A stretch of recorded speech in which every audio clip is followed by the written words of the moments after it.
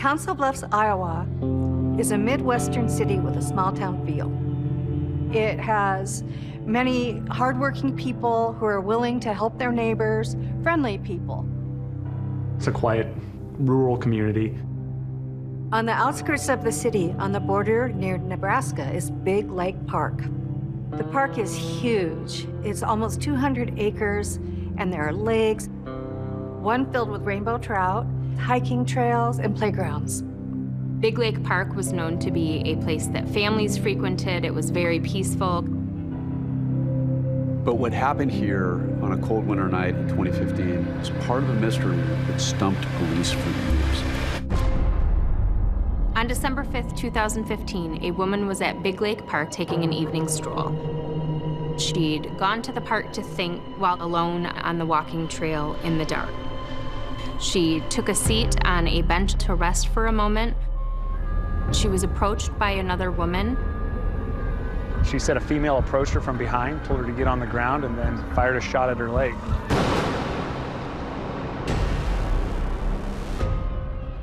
She said the female ran off into the woods, and then she felt it was safe, so she walked this pathway and called 911 because she had left her phone in her car.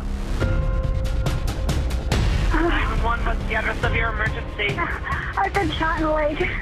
Oh, my leg is filled with blood. Oh, Jesus. The assailant still nearby? I don't think so. I took off running. Do you know what she looked like at all? No, she was behind me. Council Bluffs police responded. They had a helicopter over, could not find a suspect. This was a shocking event to have occur, but no one was able to find this woman with a gun running through Big Lake Park. It's a mystery that started 3 years earlier, 10 minutes from Big Lake Park in Omaha, Nebraska, with a man named Dave Krupa. Dave Krupa was a 35-year-old mechanic. I was so fascinated by the fact that Dave Krupa was just a normal guy, a really nice guy. He wasn't the kind of guy you'd expect to find in the middle of a murder mystery. My name is Leslie Rule, and I'm an author. Leslie Rule was so intrigued by this story that she wrote a book about it called A Tangled Web. For fans of true crime, her last name might sound familiar. Rule is the daughter of legendary true crime author Ann Rule, who wrote the book The Stranger Beside Me about her friendship with Ted Bundy. Rule is carrying on the family tradition. Dave Krupa liked women. He made no secret about that, and he made no apologies. Dave Krupa was recently separated from Amy Flora, his long-term mate. They had 2 children together. They'd been together for 12 years. And he was on his own for the first time in a very long time. Dave Krupa moved to Omaha in 2012. He got a small, kind of sad single dad apartment, and he got a job at an auto repair shop there. I didn't know how to venture back into the dating pool. I'd been out of it for a long time, so I felt pretty rusty. I was sitting in an apartment by myself at the time with no furniture, so internet dating was the thing. That was the way to go. The first person Dave met on an online dating site was a woman by the name of Liz Gollier. Her full name is Shanna Elizabeth Gollier, but she went by her middle name, Liz. Liz was a single mother with 2 children, and her kids were about the same age as Dave's kids. She had a business, Liz's Housekeeping. Liz loved taking selfies and sending them to her friends. I thought Liz was very pretty. I was attracted to her right away, so then we set up a date. Dave's first dates with Liz were at a coffee shop, and they just sat and chatted. She was sexy, she was bright and shiny, and she was very engaging. They had a lot of fun together, they got along really well, and it was just a very casual thing. Dave was upfront. He absolutely did not want a commitment. He just wanted to have a little fun. And he was clear with every woman he met that that was the case. And Dave was starting to meet a lot of women. Mary, Kathy, Joyce, Beth, Margaret, Sandra. If the chemistry was there and the woman was willing, Dave was more than happy to explore a sexual relationship. I was kind of going wild, just, you know, being free for the first time in a long time. When Dave's outlook on casual hookups changed when he met somebody the old-fashioned way, face-to-face in a chance encounter.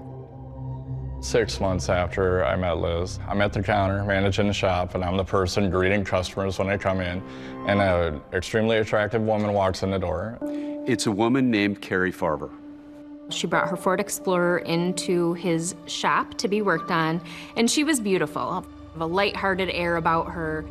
When we looked at each other, there was a little spark. You know, we both smiled. You know, you feel that sometimes. Cari Farver was a 37-year-old single mother to a 14-year-old son. She was a computer programmer at a big firm in Omaha. She's showing me something inside the vehicle, and we're standing there, and we're very close, you know, within a couple inches of each other, and there's some tension. Cari talked to me about meeting Dave, and she was like, you know, this guy, totally not my type, but there was just something there. Then a few days later, he came across her profile on the same online dating site that he had used when he met Liz. So Cari and I ended up going to Applebee's for our first date. We hit it off. As we're getting up to leave, I asked Cari if she wanted to come over and hang out. And she said yeah. So we went back to my place, we shared a kiss, and then it got a little hotter and a little heavier. And then Cari stopped and said, okay, if we're gonna do this, and this implying sex, that's all it is. You're not my boyfriend, I'm not your girlfriend. I felt like I hit the jackpot with that. I couldn't have wrote it better. One slightly awkward thing, the night of Dave and Cari's first date, Liz Gollier came by Dave's apartment to pick up some things that she'd left there. I walked Cari out the front door, and she walked right by Liz, and they probably saw each other for 6 seconds. It was just a brief encounter, maybe 10 seconds or less, but this encounter would go on to have lasting ramifications for all three of them. Cari didn't seem at all bothered by her encounter with Liz. In fact, she didn't even mention it when she visited with her friend Amber. She said that during the date she had fun and that she laughed a lot and hadn't laughed like that in a long time, and she didn't know what would happen, but it was working right now.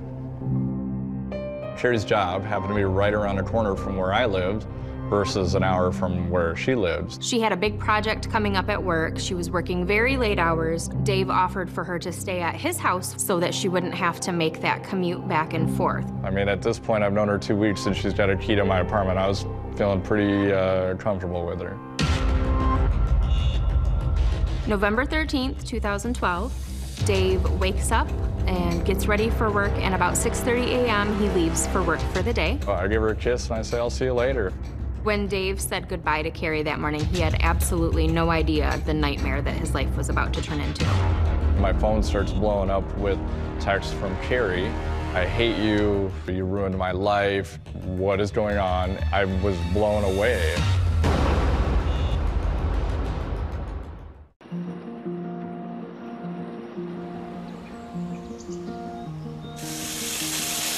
November 13th, 2012. Dave Krupa wakes up and gets ready for work. And about 6:30 a.m., he gives Cari a kiss and he leaves for work for the day. Cari Farver was his girlfriend of 2 weeks, and they were getting along so well that she sometimes spent the night at his apartment. It was conveniently close to her work, which was just half a mile away.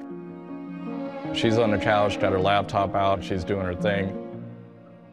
So I got to go to work, so I give her a kiss and I say, I'll see you later. I had expected to see Cari that evening.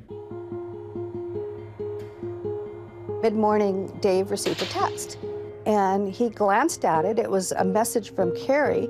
She texts me and says, let's move in together, which was very left field because we had already talked about that not happening. As soon as I can, I text her back and say, I'm not interested, I can't do that. We haven't known each other nearly long enough for that. And almost immediately I get a message back that says, fine, I hate you, I'm dating someone else, I don't want to see you anymore, you know, go away, lots of profanity. I didn't know what to think. I was blown away. She just changed very quickly from the fun and happy person that he had known just that morning. It was a day, maybe a day and a half of radio silence, and then my phone starts blowing up with texts from Cari along the lines of, I hate you, you ruined my life, you're a terrible person. I thought, okay, I don't need this in my life. I dodged a bullet. They'd been dating for just 2 weeks, and he figured that maybe she'd been putting on an act, and she wasn't who he thought she was. So who was Cari Farver? She grew up in this small town called Macedonia, Iowa. Macedonia is a very small town. It's a very nice place to raise kids because you can let your kids walk down the street without worrying. They can ride their bikes around town, and just a friendly place to live. Cari was very close to her mother, Nancy. They talked every day. She had a lot of friends. She was very gregarious. By all accounts, Cari lived fully. When you look at the photograph, she's vivacious. Her hairstyles are constantly changing. She's experimenting with her look and with her life. You noticed Cari when she walked into her room. She had a laugh, she had a smile. You were drawn to her. In an interview that Cari did with her local paper for her high school graduation, she said she wanted to be known as always having a smile on her face and for being a little bit crazy. And all of her friends and family say Cari was whip smart. Early on, she was, even in high school, I remember Cari being amazing with numbers and computers. There was a turning point in Cari's life when she was 22 years old and got pregnant. The relationship with the father didn't work out, and Cari became a single mom. She decided she was going to bring the baby up by herself. She was going to have that baby no matter what and be the best mom she could be. Max was always at the forefront of what Cari did. He was her number one. She just doted on him all the time.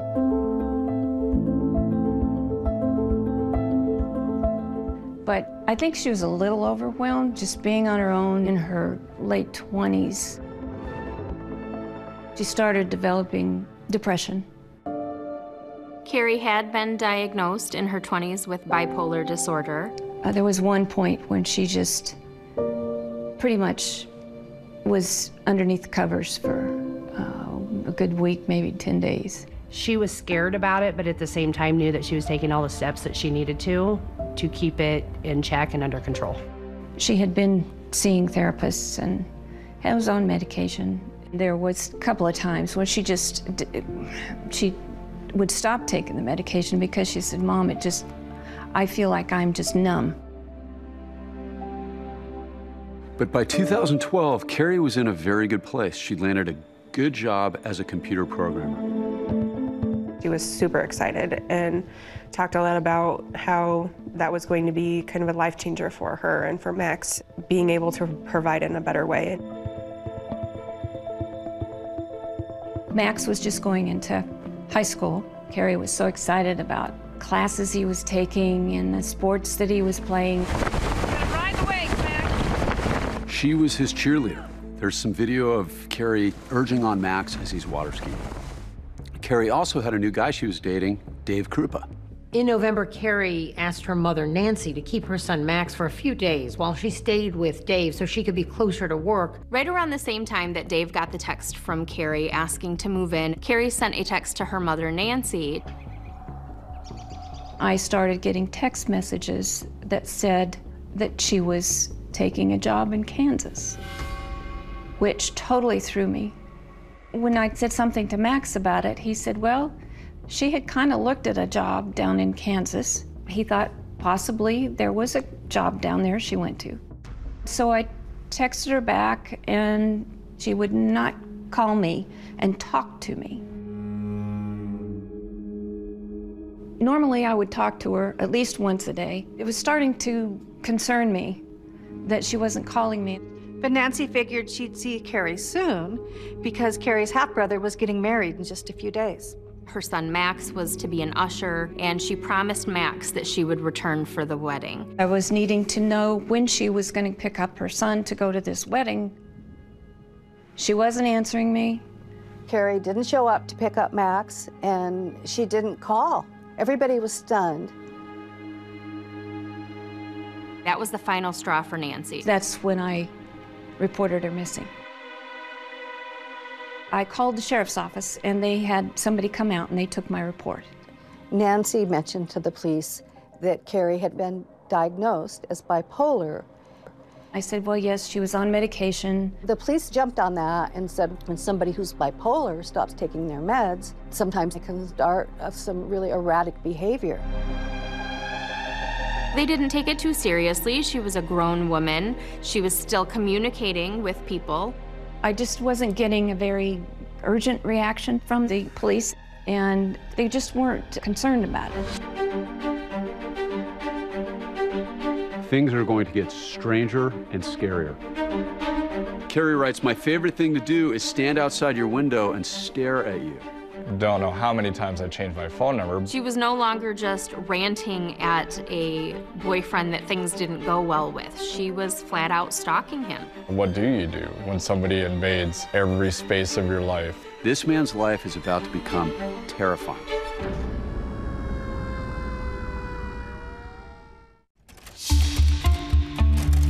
What had he done to make her hate him so much? In the space of a couple of hours, she had gone from what seemed like the perfect woman to a spiteful, foul-mouthed nut. Cari Farver's nowhere to be found. Her family is bewildered, and the police are suspecting she might be having some sort of breakdown. As for Dave Krupa, in the days since receiving her first bizarre text messages, he receives a barrage of angry messages. She started texting him a bunch of profanities, calling him names, telling him she hated him. They were bad, and they were just all about how bad of a person I am. Cari was acting like a woman scorned. Her messages were filled with jealousy and rage. Cari's rage seems to be focused on his on-again, off-again ex-girlfriend, Liz, who he had dated before Cari. Which is confusing to Dave because Cari seemed to be so unaffected by her first interaction with Liz. And Cari is contacting Liz directly too. Liz gets into contact with me and says that now Cari is harassing her via text and email. She was very upset. She wanted to know how this woman that she just had this chance encounter with at Dave's apartment got her phone number, got her email.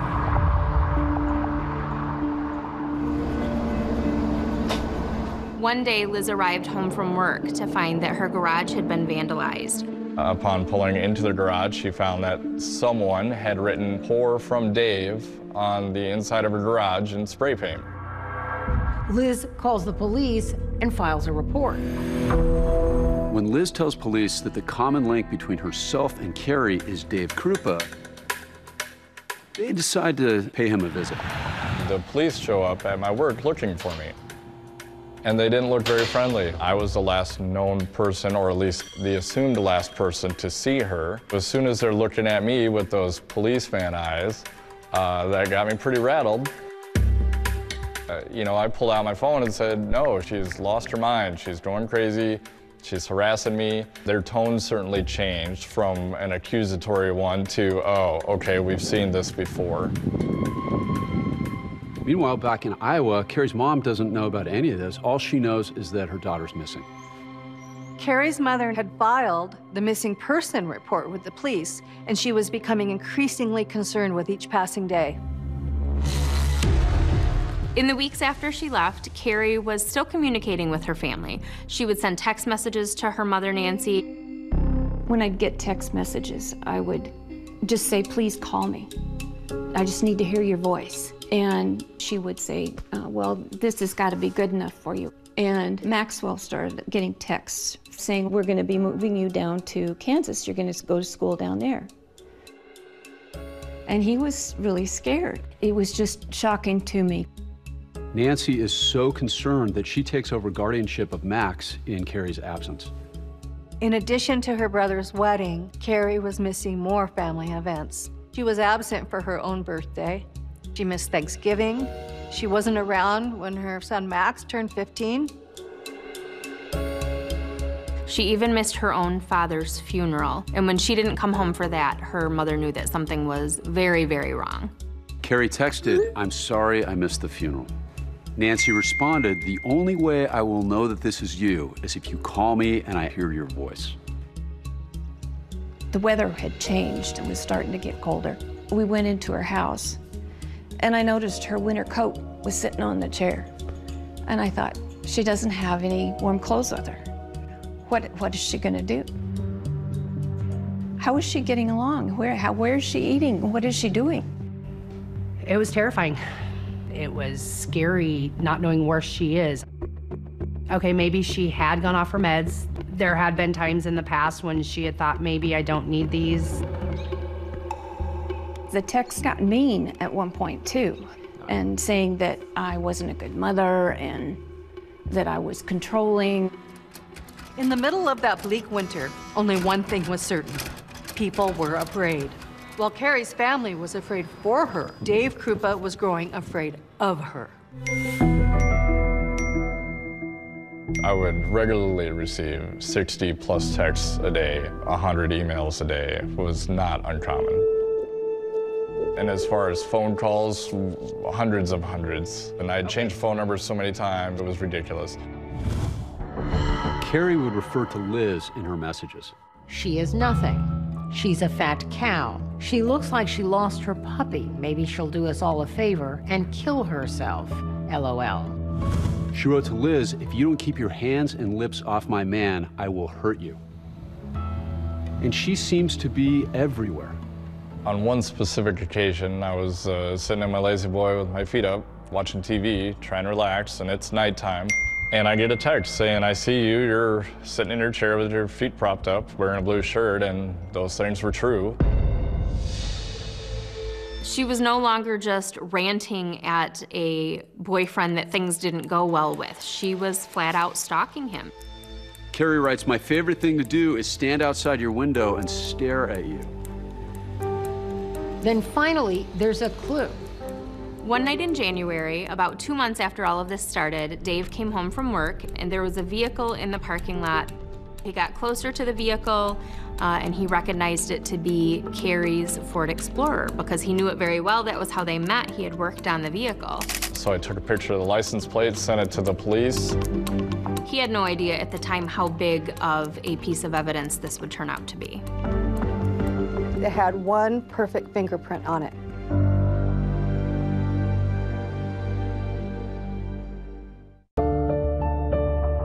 In the weeks following Cari Farver's disappearance, police in 2 different states are trying to find her, but for 2 totally different reasons. The police in Iowa are looking for Cari Farver as a missing person. But less than 5 miles away in Nebraska, just across the Missouri River, police are looking for Cari Farver as a stalker, somebody that is harassing Dave Krupa and Liz Gollier. They're all trying to find Cari Farver. The best clue so far is Dave's discovery of Cari's Ford Explorer. The police searched the car and they found no fingerprints except for one. There was a mint container found in the car that had one perfect fingerprint on it. But that fingerprint didn't match Cari, and it didn't match anyone in the FBI's national database. So that lead, so far, is a bust. But Cari's mother, Nancy, doesn't need evidence. She knew in her gut that something had happened to her child.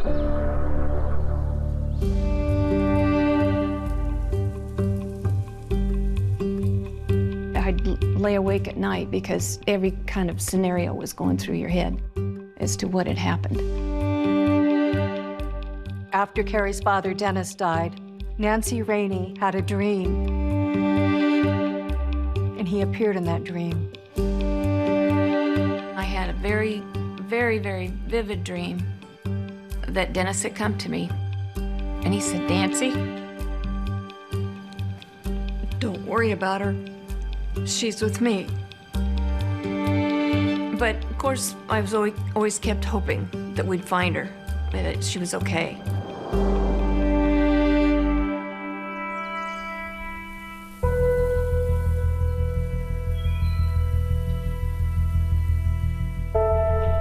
And then about 5 months after Cari disappeared, Nancy gets this astounding phone call.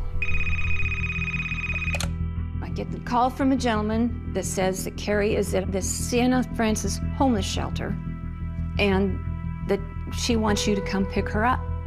My heart just started. I was shaking, and I thought, oh my God, we're gonna bring her home, she's gonna be okay.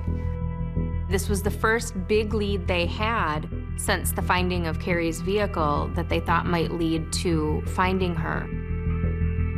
So we go over there and we meet up with the investigator. The police had met them there, and they asked Nancy to wait in the car while they went in. And they came back out a few minutes later shaking their heads. Cari wasn't there. It was such a letdown, and I was just devastated. I get this raising my hopes, and then it's dashed again. Cari's friend Amber also got a message from Cari saying that she finally wants to come home. She said, hey, I made a really big mistake, and I took off for a while, and I'm ready to come home now. And I was like, I'm here. Let's get you home. I could never get her to say that she would meet me anywhere. Cari's son Max is losing hope, but just in case, he reached out to his mom on Facebook. All it said was hi, and she immediately wrote him back, hey little man, how are you?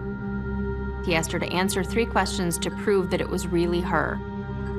What his middle name was, what the name of their first boxer was, and what his best friend's name was.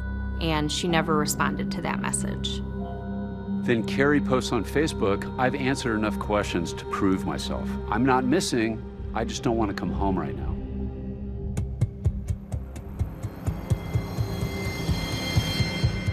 Meanwhile, the stalking of Dave Krupa and Liz Gollier has been escalating. As the months went on, he'd received thousands of texts and emails threatening him. The messages said things like, I hate you so much I want to drive a knife through your heart.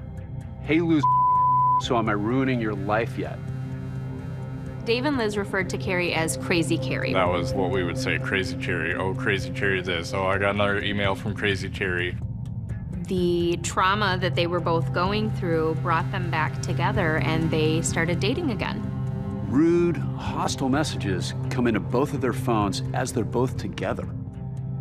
It was actually extremely common for us to be hanging out, and both of our phones would start blowing up with text messages and emails from Cari.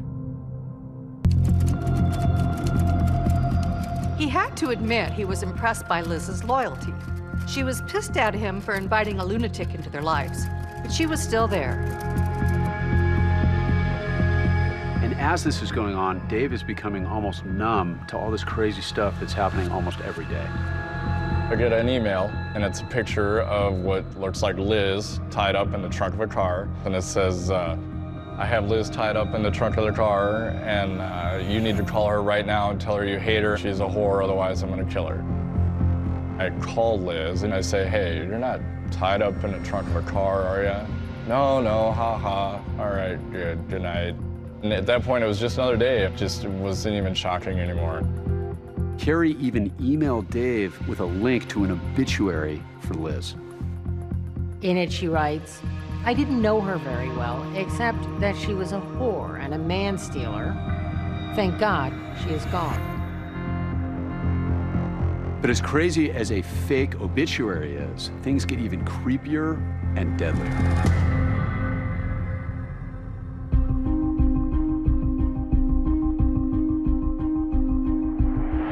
I get a call from Liz, frantic, freaking out. My house is on fire. Somebody's burned my house down. So I go over to Liz's house, and there's fire trucks all up and down the street, and there's firemen walking around, and there's hoses, and they're pouring water into place. Luckily, her children were not home, but many of her belongings were still there, including 2 dogs, a cat, and a snake, and they all were killed in this fire. There is audio of the officer at the scene talking to Liz about the fire. From what I've seen so far looking inside, it's pretty obvious this is an intentionally set fire. The guy that I'm seeing, he has a girlfriend that he dated for 2 weeks, and she's been stalking me since November. Do you know her name? It's Cari, C-A-R-I. She has made threats towards me and my kids. She would kept texting me telling me she wanted to kill me and my kids. You would think they were married as much as she's stalking me. She won't leave me alone. She will not go away. I just wish she would go away. I felt very bad for Liz because I felt like I brought this crazy person into her life. 2 months later, Cari strikes again. Dave's auto shop is vandalized with a message for everyone to see. Dave beats women in fluorescent orange spray paint. I tripped out. I mean, this is my job, and this is on a main street. Dave became a nervous wreck. He purchased a gun. He was always on edge. It makes you paranoid. You can't rest, you can't relax. You're always wondering when something else is going to happen and if it's going to escalate. We were in bed, getting ready to go to sleep, and the next thing I hear sounded like a gunshot.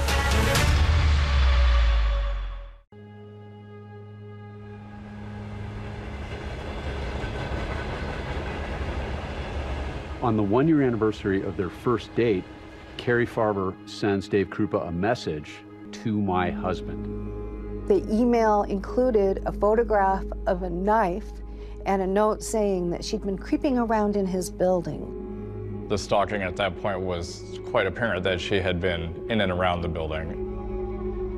Dave Krupa and Liz Gollier have been the focus of Cari's stalking for over a year now.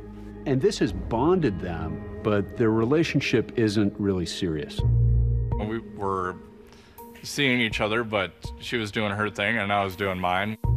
Dave has actively been trying to meet other women online, but it seems that Cari doesn't want that to happen. One woman who I never actually met, she spent 5 minutes on my Facebook, and that was all it took. She was a target, threatened to be killed, threatened to have their children killed. It was insanity.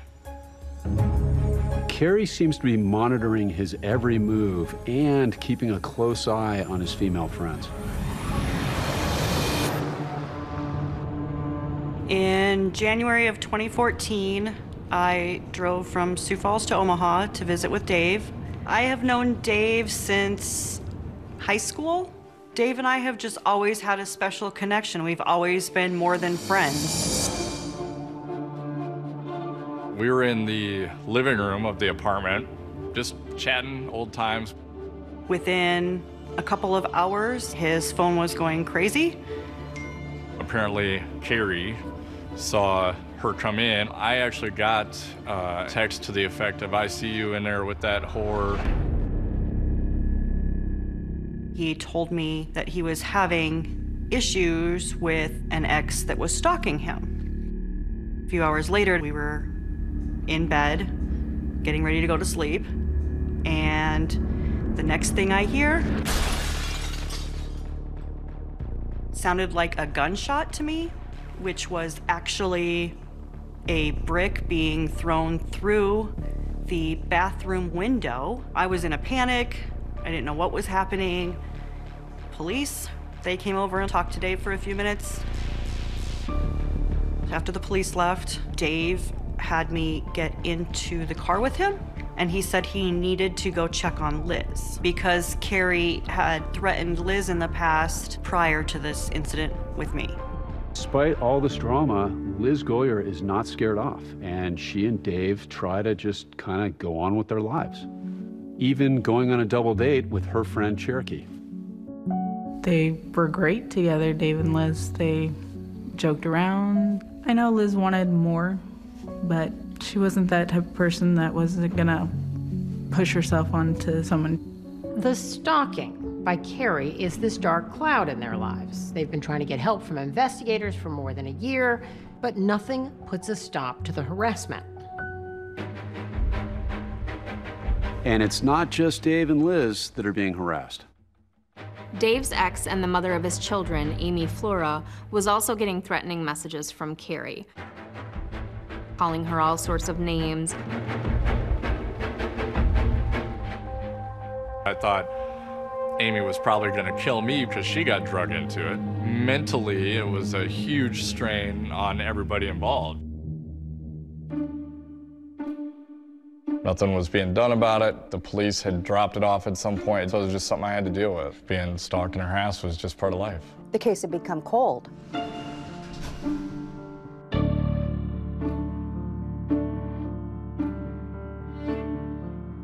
Detectives Ryan Avis and Jim Doty worked at the Pottawatomie County Sheriff's Office in Council Bluffs. Neither Avis nor Doty had actually been working on the case of the missing Cari Farver, but they'd been aware of it in the police department.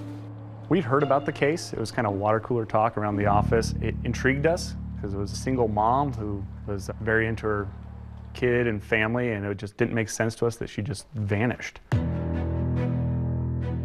Is there more to it, and is there something else that we're not seeing? It was something that we were both interested in just talking about it, but we didn't have the case file. You don't usually go and volunteer for a case, but in this intrigued us enough that we asked, hey, can we take a look at it and see if we put a fresh new look on it? Doty and Avis asked their superiors if they could take another look at the Cari Farver case. And so they began looking at it from a new angle. Jim's gonna work it like she's dead, and I'm gonna work it like she's alive. I'm gonna try and prove every which way I can that Cari is still alive and is out there, and Jim's gonna try and prove every which way that she is not. Cari's checking account had no activity. It's not normal for adults to just up and leave and literally spend no money, no one's seen them, and no one's heard their voice. It just didn't make sense. And one of the things about these text messages, they don't look like they're written by Cari. They're filled with spelling errors and grammatical errors. And her mother said Cari never would have sent messages like that. Detectives Doty and Avis were aware that Cari had been diagnosed as bipolar, but they didn't think it had anything to do with why she went missing. How many people in the world are bipolar and they don't just go missing for no reason, whether they take their meds or don't take their meds? And life had been good for Cari Farver. In fact, it had never been better. She had a good income, a good house. I had come to the conclusion that I could not prove she was actually alive. This is a turning point in this because they start to contemplate the idea, could it be that she's actually been dead this entire time? So if Cari Farver was dead, what happened to her after she left Dave's apartment on that early morning 2 years before? The decision made by Doty and Avis to reopen the case would be a true turning point. If not for Detectives Doty and Avis, chances are this case would never have been solved. They smelled a big fish, a big problem, something really weird. This investigation is about to take a left-hand turn that nobody saw coming that is mind-boggling. Everything you thought you knew was a lie.